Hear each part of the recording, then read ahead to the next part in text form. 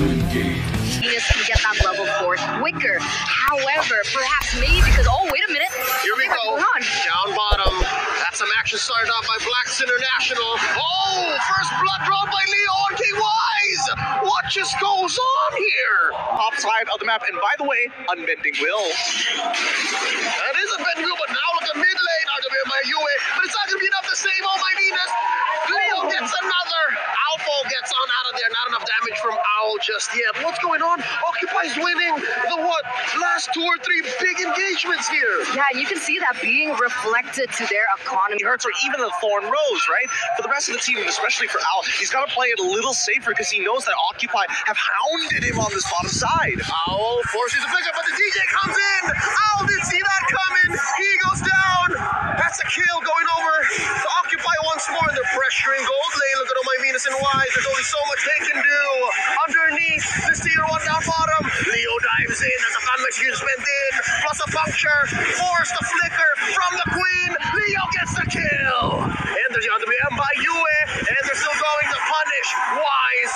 Vengeance going down. And here we go. Split from the glue. There's the final slash flickering on out. Now that both of these teams are going for the next objective. That's a 2v2 up top. Turtle has been reset. That's the split already spent up. Edward knocking him up. There's the possession coming in to pull onto Wise. Oh, Appraiser's Wrath coming in. There's another knock up. Turtle still standing a third of its life in. And they are going to let go down bottom though. They pop the Queen once more. Kill going over to Speedy. But the Turtle goes over to Blacklist International. You can see how they're dividing and conquering it. Damage here, but up until this point, she's not able to reach her power spike just yet. Oh, the RWM keeping them where they need to be. Owl pop Speedy.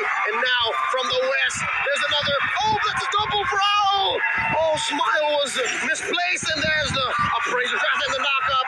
Still lacking the taunt, forcing out a flicker from Morrow. Yue takes down the Kaja. And Leo is in trouble. There's a puncture on out. But look, Wise gonna catch him. And will Wise finish? Oh, there it is. It's not enough. The taunt finally gets it down. Venus gets sweet revenge.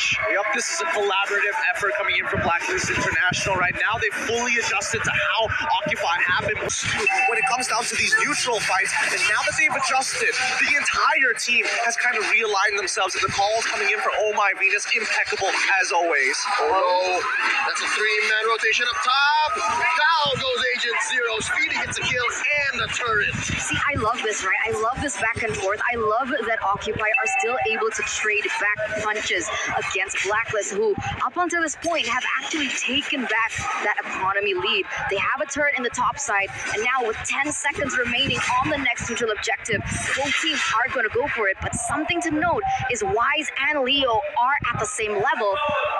Lancelot, Fredrin, who has a better chance getting that turtle? Whoa. I mean, I would say that it's pretty 50-50 as of right now. Wise now has quite a clear advantage being the level up, but notice the positions from Occupy. Oh, Wise comes in with a taunt and then knock up the final slash. Agent Zero pops 1. Smile goes down. Now Morrow out of position. Look at how deep Blacklist is. Oh no, but wait, they cornered up Morrow. They're going in. Edward, can he get it? And that's gonna be it. Not gonna be enough to stay in, and now the Lord is up. Well, Occupy are 2 men down. This is not a good position, especially for Leo. She's gonna try 1v4, but it's looking real grim here. Oh no, they're gonna pop him.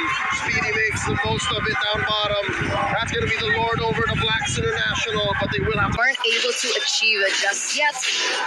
I'm curious to see what the items are looking like here. Whoa. Venus is still able to get out. Still sound. Oh, there's a knockup on the Alpha. He's not gonna live for long. Yue gets the kill. Pushing back all of these members of Occupy behind their tier 2.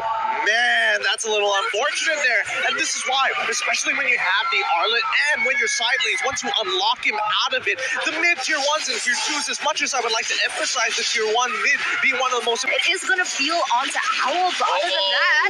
They oblige Alpha. He wasn't expecting that much damage. They pop the XP later. Now let's go see a play. Look at this underneath. Leo might be off position. Smile goes down. But wait, can Owl survive? There's a final slash from Edward. And now Wise surviving. He does have the immortality. Watch out. Dashing on through. Oh, this is a messy engagement. Wise is separated from the rest of Blacklist. Here comes my Venus and Owl as well. They might pop Owl's immortality. The answer is no, he lives. Leo, though, at a tenth of his health, they push tier 1. They finally crack open that tier 1. Wise, he doesn't mind. He may be a little low, but the rest of his team should have more than enough damage. And with the passive, he's going to regenerate with not Sky Guardian's helmet, the Guardian's helmet, back to where he needs to be. But more importantly, do they really need this Lord? Personally, I don't feel like they want it. They want Occupy to walk out of their base. They want Occupy to get wiped out so they can finally finish this off. But notice that even Occupy don't want the Lord. They recognize that they could potentially lose a fight. Play to your strengths. You have a Kaja. Look for those angles. Yeah, they want to be masters at baiting right now, right? They need to be able to bait Occupy to be able to get more on the board. And like you mentioned, they realize that Speedy just centralizes his focus on these objectives. Edward, the only one in the base to defend. Oh, those are 3 big siege minions. Edward has to do some work. At least Blacklist have gotten something off map. All this while, Occupy was playing footsies across. Now, Maro, look at this. Does he know that there's this bush? Oh, rings of order. As well, because at the end, Xavier, despite everything, he does still deal that damage from a really long range. And look at that kiting as we head into a technical pause. Ladies and gentlemen, it's only going to take a while. Don't worry. Remember, fair play is our utmost priority. We want to make sure that both the players, even the fans, and you guys as well at home watching, get the best viewing experience and get the best playing experience as possible. Let's slow it down a bit. I did not expect that explosive of a start from a lineup that we expected to scale. To get to a comeback? I think they're going to have to sacrifice some inhibitors here, but let's go back into the fight. Whoa, real world manipulation. Enough of a box to threaten the kill here. Eventually gets Maro, and there's an ult coming in from Owl. They do clear the wave. Occupy still breathing, and they take down the Lord as well, but there's still this huge wave crashing through. They did kill the siege minion. Down goes Smile, down goes Leo, Alpo as well. Where's Speedy? Defending down bottom. He's clearing that wave, but here comes Blacklist, making a beeline for the base. Ladies and gentlemen, what a statement from the 3 world champions. They wiped out Occupy, but they're still breathing. Motto here, a little too hasty there. Yeah, Speedy gave up his life just to get rid of that low minion, and now Maro himself might have to do the same with the collapsing of the waves. RWM, Maro gets his immortality popped, and just like that, Blacklist takes game 1.